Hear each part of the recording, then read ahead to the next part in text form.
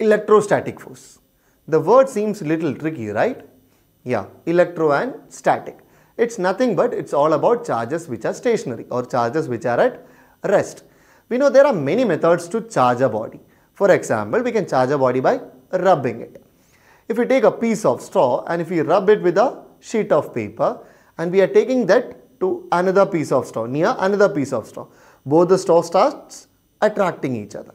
At the same time, if we rub both the straws with a sheet of paper and if we are bringing near it, it starts repelling each other. This means some force is exerting between them. There is some force is exerting between them.